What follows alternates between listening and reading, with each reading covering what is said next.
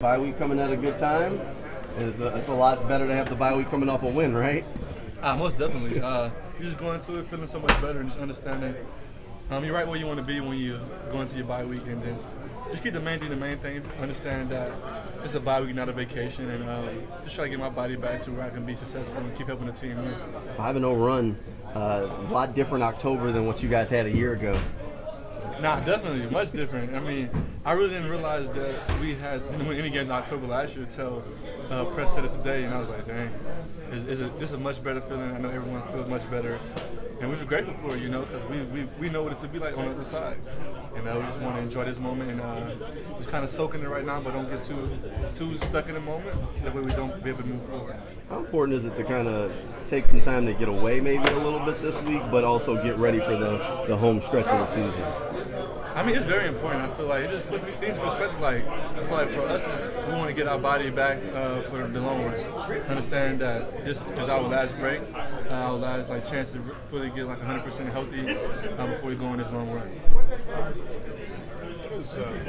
How can this offense do better?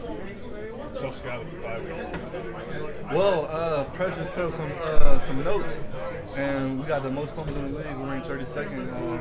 So I feel like for us, it's ball security. Just not hurting ourselves in position and just getting points in the red zone. I feel like we've been a good red zone team at times, but we have so much room for improvement. And I feel like it just starts with ball security, and that's something that we can fix. And we're going to work that to get better, honestly. How will this team handle getting a lot of love and praise now that you guys are 6-0, one of the elite teams in the AFC? I mean, we just kind of just block out the outside noise, try to keep the main thing. We last year we was going 5, and no one's talking about us, and we just kind of just try not to hear the outside noise, and just understand that if we don't win games, nobody will talk about it. So the way we keep getting them to talk, just keep coming in here and being 1-0 each and every week, and just keep putting good football on display and ball security, take care of that. What about you personally? You get a lot more love when you're scoring touchdowns like this from the fantasy football people and whatnot?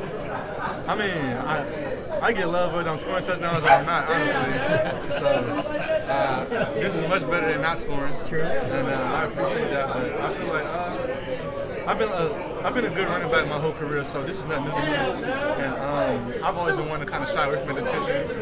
And I feel like now I'm at the part of my career where I just have to embrace that because it's not going nowhere. I've been trying to reform my whole life, but I gotta understand I am who I am and just kind of just step into that role and just become who God put me here to be. You've been the bell cow back at different times in your career. This year you're doing the same thing, getting a lot of touches. The people are starting to like, oh, can he handle those touches for the full season? This isn't anything new for you. No, it's just football. I just come in week in, work on my body.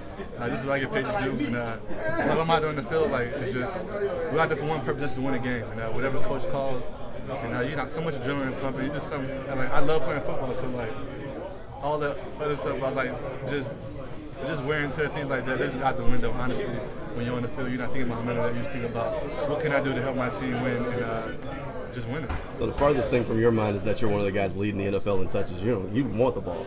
I mean, yeah, I don't play with it. I mean, that's why I play football. I want to be the one to score touchdowns. I didn't get in the game not to score touchdowns. I mean, I never wanted to play defense because I don't understand chasing guys, honestly. I always wanted to be when they're chasing me and scoring and getting in the zone. So I feel like I'm doing what I've been wanting to do my whole life, and I'm just enjoying it and just being present and just being who I was called here to be. Any advice for Tank as he kind of goes through some of the rookie struggles? Most definitely. Just don't get too high, don't get too low. I mean, he could definitely go back and just watch me from last year and see how I kind of transitioned and got over those problems for me. Last year I put the ball on the ground a couple times, and that just goes to show him that you're in the NFL now, everybody's a good football player. I had to learn that. Just understand my things that I did in college I can't do no more. And just put 2 hands on the ball and understand that 1 extra yard. It's just 1 yard. Protect the ball, and that's what we've got to do.